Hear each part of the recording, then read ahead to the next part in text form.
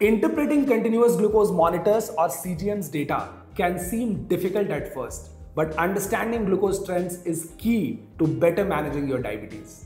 First, look for patterns in your CGM data. Here are some key trends to watch for. Number one, overall trend.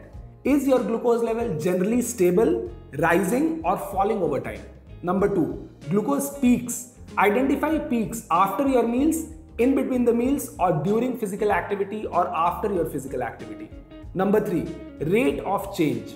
You have to pay attention on how quickly your glucose levels are rising or falling. Here's how you can effectively interpret your CGM data.